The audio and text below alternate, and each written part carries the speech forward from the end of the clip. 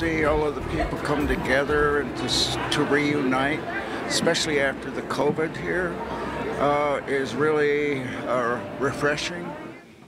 Members of Utah's many Native American tribes met with state leaders today. The governor's annual Native American Summit took place at the University of Utah.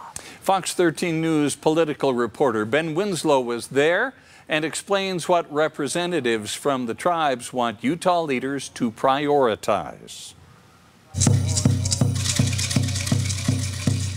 A Hopi butterfly dance opened the governor's Native American Summit, offering prayers for rain in the ongoing drought. The summit brings together Utah's diverse Native American tribes, community groups, and government agencies to discuss issues and ways they can collaborate. So we're very fortunate to have these discussions with them. The summit is focusing on issues both political and cultural. One is with the ICWA law. We really need to make sure that is passed. Our water rights is another. Lieutenant Governor Deidre Henderson met privately with tribal leaders. Every tribe has their own issues, and we're trying our best to make sure that we're addressing those in the way that we can. The Navajo Nation is seeking state help with a highway connecting a section of southeastern Utah. It's a very remote area, and some of our people have to travel all about 2.5 to 3 hours around that route just to get from one side of Utah to the other. So we're looking at that, and of course the drought situation is a huge concern. Lake Powell we're losing a lot of water. Seminars focused on health care and access to justice.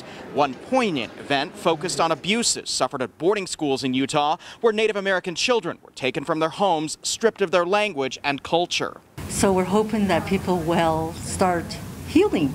The healing comes from talking about our stories, sharing our stories, and that there will be a repercussion of goodness and not the atrocities that we've experienced.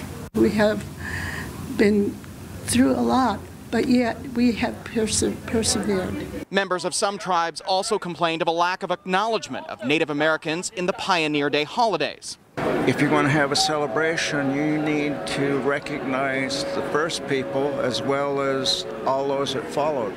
Should the state do more of that? Definitely. Do you get a sense that there's a willingness to do that? With this governor, yes. The lieutenant governor says the state and the tribes can continue to try to find ways to work together. And I've been working really hard, the governor's been working really hard to make sure that the tribes know that our door is open. At the University of Utah, Ben Winslow, Fox 13 News, Utah.